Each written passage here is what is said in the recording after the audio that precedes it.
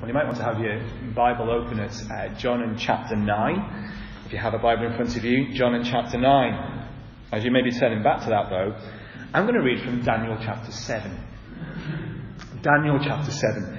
Daniel was a prophet, but he was also a man who was a Jewish man who reached a very high position in the Babylon court and then in the Persian court as well, when the Jews were taken into exile a few hundred years before the time of Jesus. Daniel's famous for being in the lion's den. But the second half of Daniel is full of visions.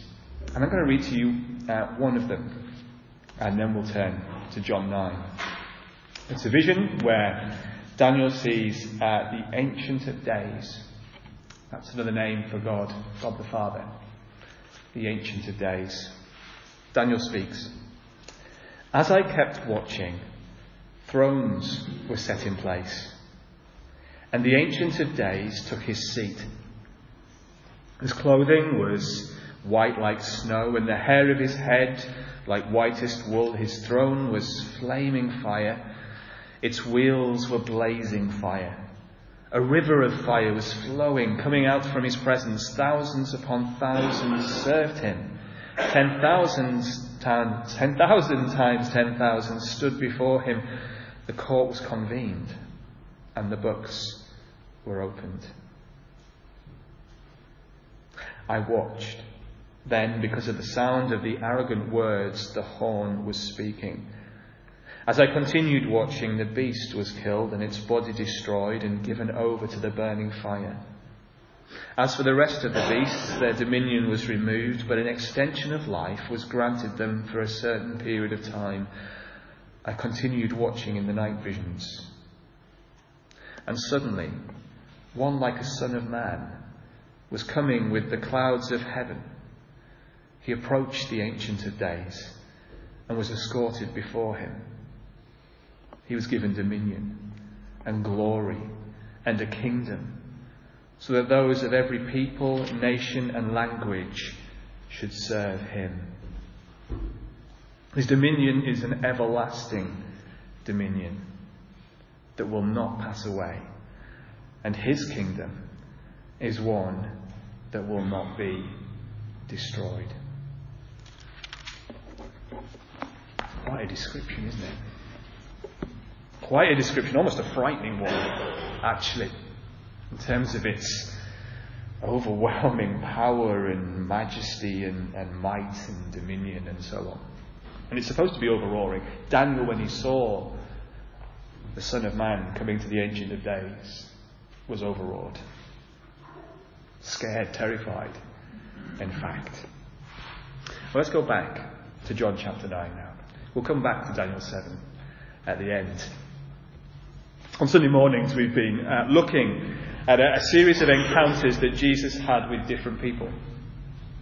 We've seen Jesus have an encounter with a man called Nicodemus. Nicodemus was a very respectable Jewish man. He was a Pharisee. He was a leader and teacher of the people. He was someone who was looked up to. But he came to Jesus at night. Not just night outside. It wasn't just dark as the sun had gone down, but it was night inside Nicodemus' heart. He needed Jesus to switch the lights on. The one who is light and truth.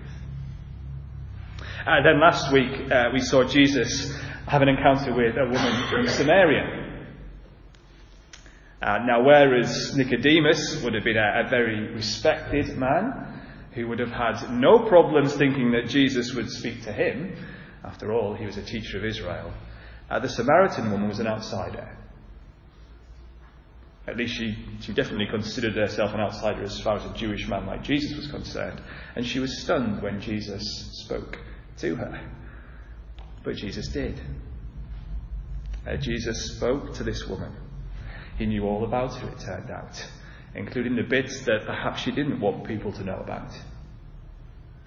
But that didn't put Jesus off from speaking to her, welcoming her, and offering her salvation as well as the Messiah. This morning, we're looking at an encounter with somebody else again.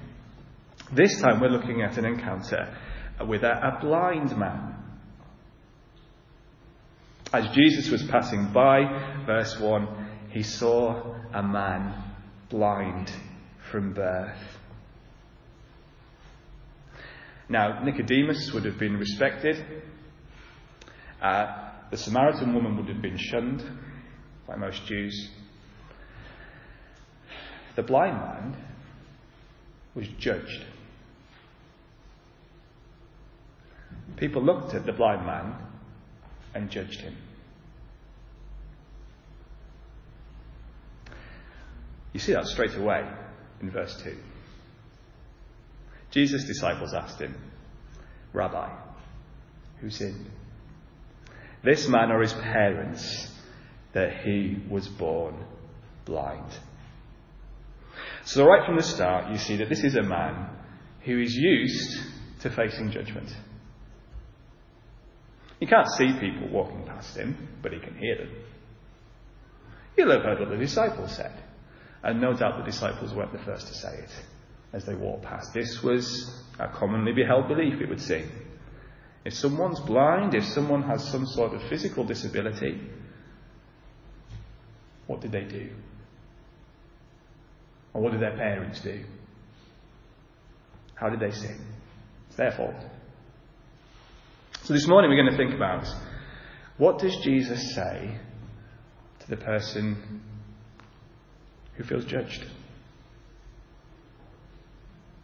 And perhaps judges themselves as well. What does he say to them? Well, interestingly, the first thing that Jesus says to this man is this: your blindness is not your fault. Your physical blindness is not your fault. Jesus is very quick to answer his disciples in verse 3. He says, "Neither this man nor his parents sinned." In other words, stop blaming him or his parents for his physical blindness. Don't do that. I don't think Jesus is saying they've never done anything wrong in their lives. These are perfect people. What are you on about? That's not his point. His point is that they've not done anything specific that led specifically to this man's blindness. Now, I don't think actually we live in a culture here where people presume when they see a blind person or a person in a wheelchair or someone with some other disability or illness, oh, they must have sinned. And we probably don't live in that sort of culture anymore. We perhaps used to, going back a few decades, centuries, but not so much anymore. Glenn Scrivener's book will tell you why we don't think that way anymore. If you're interested, it's at the back. We don't think that way anymore because we've been soaked actually in a Christian worldview and culture. And Jesus taught, you can't draw a straight line between someone's suffering and a past sin that they've committed. At least normally you can't. I guess sometimes you can. If a drunk driver drives into a tree and ends up paralysed, you can draw a pretty straight line between his sin and his disability, can't you? True. But most of the time that isn't the case, and we shouldn't assume it has been. Perhaps, though, we do look at other people who their lives are a bit of a mess and they're in a bit of a disadvantaged situation and think, well, it must be something they've done. Perhaps they can't get a job, well, it must be their fault. Perhaps they haven't got any qualifications, or it must be their fault. And so on the list could go. When actually it may not be. There may be all sorts of reasons why that has happened. We shouldn't be quick to judge. We shouldn't. And Jesus isn't here. He says to the man, it's not your fault. He knows the man will hear that as he tells his disciples. We shouldn't be quick to judge and assume why people are in the situations they're in. Secondly, though, he has something else to say to him. And again, I'm sure the man overheard this as Jesus said it. And I think it's a word of encouragement for people who do find themselves disadvantaged in some way, who perhaps do struggle with illness or injury or some other problem that they just cannot seem to overcome. He says in verse 3, second half, and verses 4 and 5. Or particularly verse 3. This came about so that God's works might be displayed in him.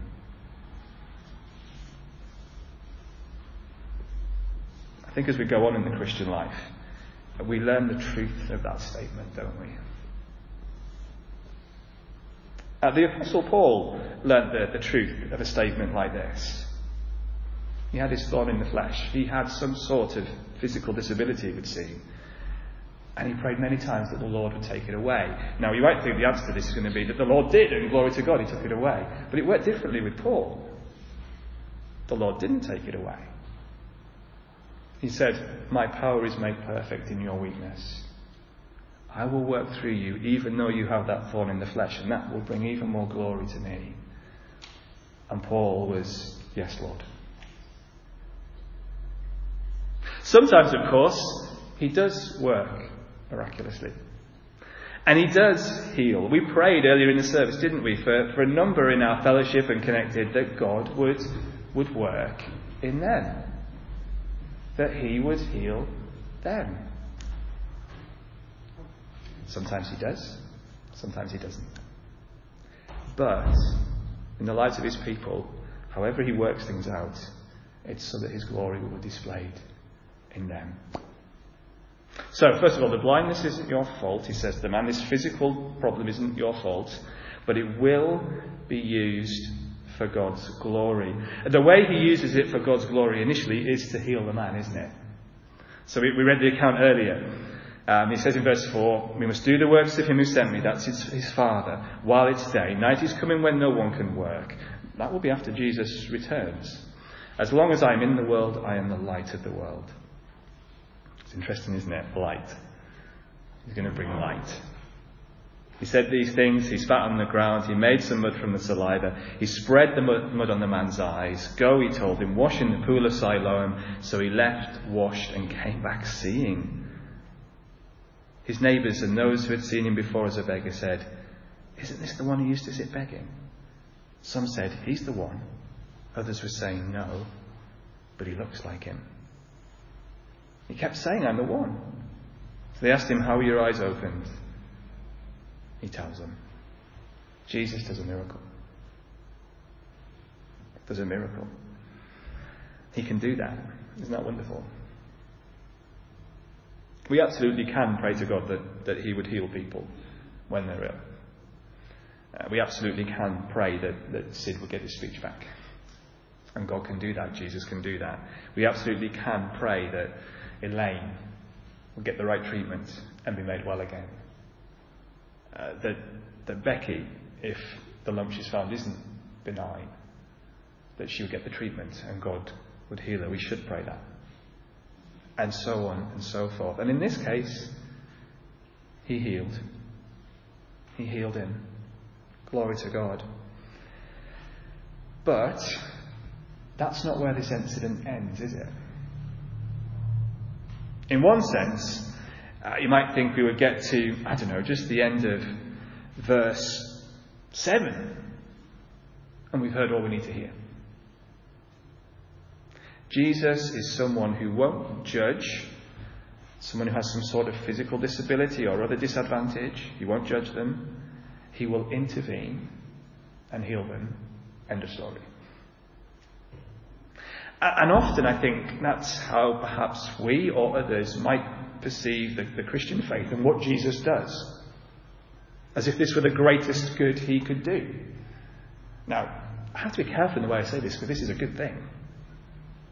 And one day when Jesus returns and he brings in the new heavens and the new earth, there won't be any more suffering. It will all be gone, every tear wiped from every eye. One day he will do that fully. But there's something more important going on in John 9 than just the opening physically of a blind man's eyes. What we need to see is that the blind man and everyone needs to be able to spiritually see, not just physically. So he's told him your blindness isn't your fault. He's told him your blindness will be used for God's glory, and it kind of is as he opens the man's eyes. But he still doesn't say this in so many words, but it's the implication of all that happens. You need to see spiritually. You need to see spiritually. So as I said, sometimes we perhaps get the picture that the person that Jesus is and why someone might want to come to him is simply because he's a healer. He's a healer. He can physically heal us of our diseases, and he can. And he can, and often he does, and praise him when he does. He physically healed this man. But, as we'll see, we need so much more than that. What begins to develop as this passage goes on, it's really a question of who is Jesus. That's what the passage is really all about. Who is he? Jesus will end up saying to this man, you need more than just a healer. That's a message that we need to hear. It's a message our world needs to hear, isn't it? What do we wish for the people that we love? I just want them to be healthy and happy. Perhaps you've said that. Perhaps I have. I just want them to be healthy and happy. And I just pray to God that that's what they'd have in their life. The problem with that can be that health, physical health, becomes the ultimate end in life. It almost becomes God. What's the thing that I think people around me and I, myself, most need? Physical health. Mental health. Health. Now, it's not unimportant. Clearly it isn't. Jesus heals this man. One day he'll return and he'll restore people to full health in a resurrection body. But it's not all that matters. It's not even the most important thing. We need to see in this passage that Jesus is more than just a healer. Let's not ape the world and chase health as the ultimate goal. By the same token, if you're unwell, go to the doctor. God in his kindness and his goodness has given us doctors. But it's not the ultimate thing that we need to be telling people about. That we need to believe ourselves. Secondly, though, we need to know he's more than just a prophet. As this whole story goes on, you get to verse 13, and you get this whole controversy that develops between the blind man, the Pharisees, and even the blind man's parents get dragged into it as well, don't they? There's this whole debate going on about what's happened. And the debate isn't really over whether Jesus has done this, so much, although that is there, as they try to establish whether he really was born blind or not, and whether he really has been healed. But they get to the point of establishing that. The argument really is, who is Jesus? Who is he? So the Pharisees are stumped. Because, well, okay, Jesus has opened the eyes of a blind man, but he did it on the Sabbath. You can't do it on the Sabbath. It's breaking the fourth commandment, they say. But some of them were not quite so sure. Verse 4. Others were saying, but how can a sinful man do that? If he really is a sinner, breaking the Sabbath, how on earth has he managed to heal someone? So there was a division even amongst the Pharisees. So they asked the man, what do you say about him, verse 17? Since he opened your eyes. I guess that probably came as a bit of a surprise to the man. He didn't consider himself much of a religious expert, I wouldn't have thought. So he says, well, he's a prophet. We read from Daniel earlier. Daniel is counted as one of the prophets. In other words, he spoke God's words. He was God's messenger. And he brought God's words to the people. And it's interesting, the man doesn't initially identify him as a healer as such, he identifies him as a prophet. Although, of course, there were Old Testament prophets like Elijah and Elisha who did miracles. Maybe that's who he's thinking of as he tries to find someone in his religious knowledge of the Bible that Jesus is like. Well, he's a prophet. He must be like an Elijah or Elisha. He comes and speaks God's words and then miraculous things happen. Is he right? Well, yeah, he's right. Yeah, Jesus is a prophet. Jesus is someone sent from God to speak God's words. Just like Jesus is a healer, he is a prophet. But as the passage goes on, we'll see that he's so much more than just a prophet. He's more than Elijah. He's more than Elisha or Daniel or Isaiah or Jeremiah or any of the other prophets in the Old Testament. He's much, much more. It's interesting where the debate goes next. We've had the mention of how can a simple man perform such signs. And in the verses that follow, the Pharisees begin to get very self-righteous, or at least some of them. They get very, very angry, and they get very, very self-righteous. So by verse 24, you've had the incident with the parents who want nothing to do with it because they don't want to get chucked out the synagogue. You get to verse 24. So a second time they summoned the man who had been born blind and told him, and they've got things horribly mixed up here, haven't they? Give glory to God.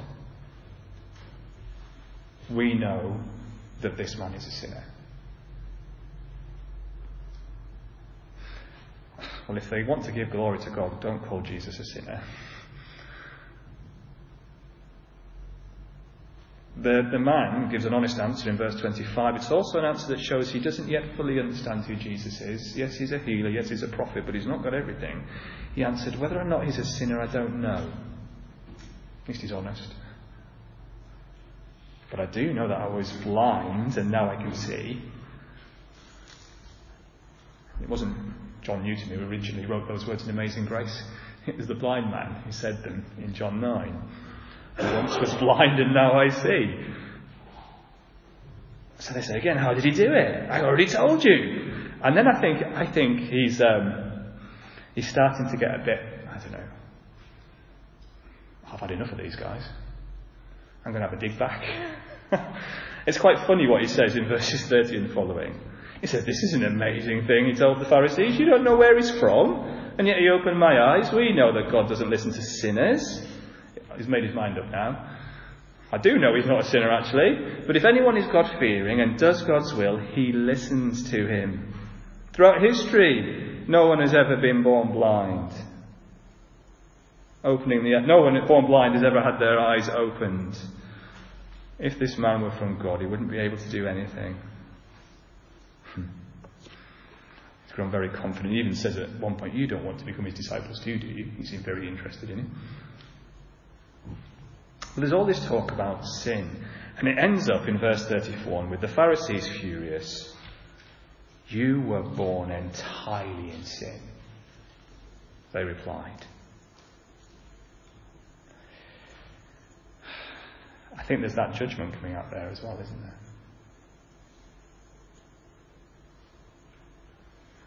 What do the Pharisees say to the man born blind? Well, you were born entirely in sin. Look, you were born blind. And you're trying to teach us. There's an irony in what they say, though. Because in one sense, verse 34, they're correct. The Bible teaches actually that since the fall of our first parents, Adam and Eve, back in Genesis 3, every human being is born in sin. Every human being is born with a fallen, sinful, blind heart. Now that's not what they meant here. But they spoke truer than they knew in another way. thing was, they were born entirely in sin too. I was, you were, everyone out there too. We're all born with our hearts turned away from God, not towards Him. Now they weren't having it, they threw Him out. That means they threw Him out of the synagogue. They say, you're not allowed to have fellowship with us as God's people. Off you go, out. You may never return. His parents had dodged that fate earlier, hadn't they, by just clamming up when they were questioned. But this man he's out with it. It gets him chucked out. The Pharisees were thinking of God's people. So, what next? Jesus has made it clear, or will make it clear now, I'm not just a healer, I'm not just a prophet. But this man has a problem now. He's been chucked out of the synagogue by people saying you were born entirely in sin. What will Jesus say last? He says to the blind man, the judged man, I am the Son of Man. I am the Son of Man. Look at verse 35. Jesus actually had disappeared off the scene, having sent the man to the pool of Siloam to wash the mud off his eyes. He knew what he was doing. He knew what would unfold next. Back in those earlier verses, he sent him off to the pool, verse 7, go and wash in the pool of Siloam. So that's the man, left, washed, and came back seeing. But Jesus is not there anymore. The neighbours start chatting to him, then the Pharisees start chatting to him, then the Pharisees judge him. Then Jesus comes in verse 35. Jesus heard that they had thrown the man out.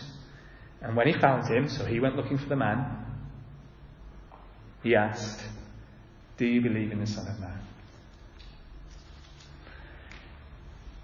Now, that's a question that we might assume he just wouldn't understand at all. Because if we asked it to most people out in the world, and maybe to some of us, do you believe in the Son of Man? We would go, I've never heard of the Son of Man. What does that mean? But I think the blind man would have at least heard of the Son of Man. So I think his question in verse 36, who is he, sir, that I may believe in him, is not a question of, well, I've never heard of the Son of Man, but more, I have, so who is he? Because being a Jewish guy, he would have heard the book of Daniel. This is back to Daniel. He would have heard the words read out that we heard earlier. As I kept watching, thrones were set in place. And the Ancient of Days, that's God the Father, took his seat. His clothing was white like snow, and the hair of his head like whitest wool. His throne was flaming fire. Its wheels were blazing fire. In the Bible, fire is a picture of judgment. Fire judges. A river was flowing, coming out of his presence. Well, that's a symbol of life. Thousands upon thousands served him. 10,000 times 10,000 stood before him. The court was convened. Oh, a court. What happens in a court? Judgment. That's why courts exist, isn't it? To judge. The court was convened, and the books were opened. These are the books of who's guilty and who's not. I watched them because of the sound of the arrogant words the horn was speaking. As I continued watching, the beast was killed and its body destroyed and given over to the burning fire. A judgment is coming. As the rest of the beasts, their dominion was removed, but an extension of life was granted to them for a certain period of time. I continued watching in the night visions. Then suddenly one like a son of man. This is who Jesus is referring to in John 9. Jesus heard that they had thrown the man out. When he found him, he asked, do you believe in the Son of Man? Do you believe in the one that Daniel speaks of in Daniel 7? Daniel saw one like a son of man. He was coming with the clouds of heaven.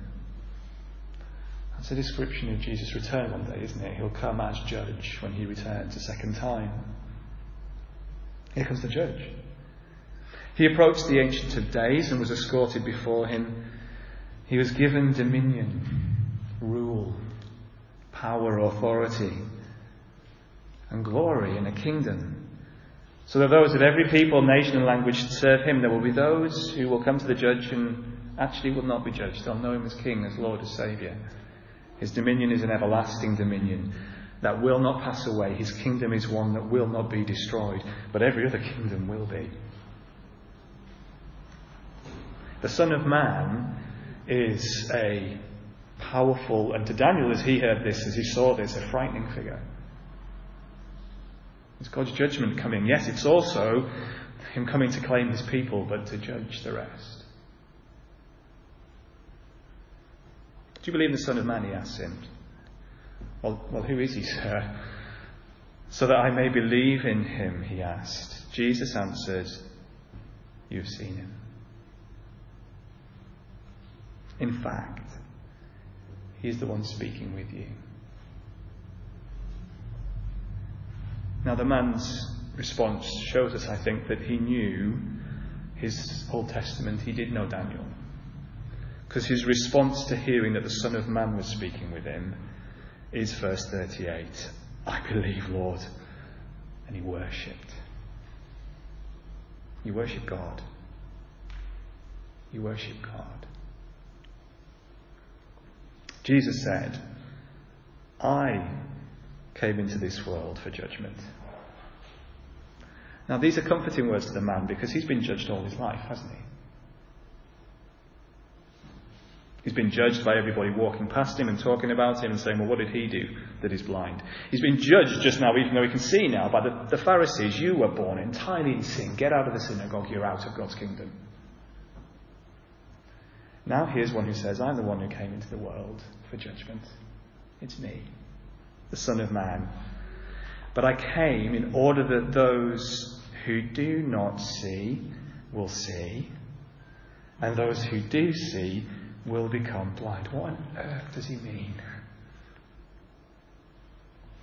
Well, he means this. The ones who do not see will see are the ones who recognise the blindness in their hearts. In other words, they're the ones who recognise that, yes, they are sinners. And they're the ones who recognise that they can't see their own way to God. They're the ones like this blind man. He's a picture of that.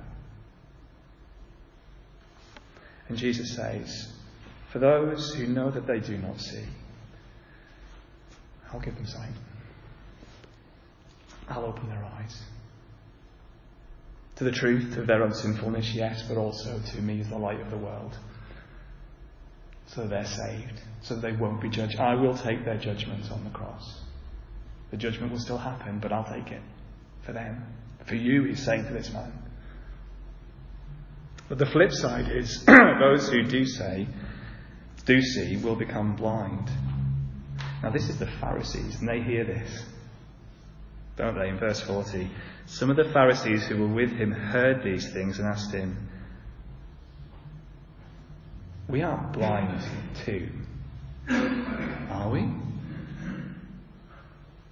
Now, I think that might be the some who said in verse 16, how can a sinful man perform such signs? Because there was a division amongst them, wasn't there? Not all the Pharisees ended up rebelling against Jesus. Nicodemus was a Pharisee. He was converted. There's some who actually are trying to figure out what Jesus is saying. Some of the Pharisees who were with him heard these things and asked him, we aren't blind too, are we? Jesus' answer basically is yes. If you say we see the way to God without coming to the Son of Man, without coming to me, if that's what you say, you're blind and your sin remains.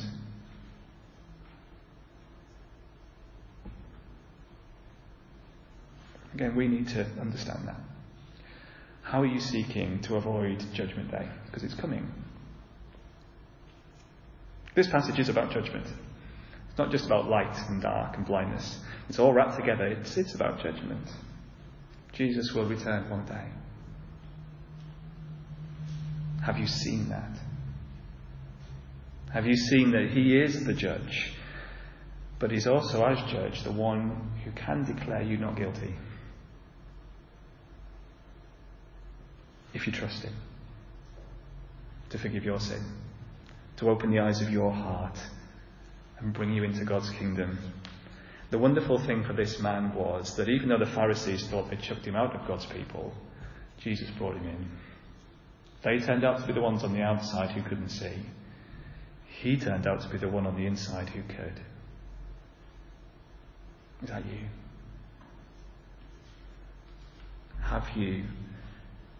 Have you looked to Jesus as the one who opens the eyes of your heart and forgives your sin? Should we pray?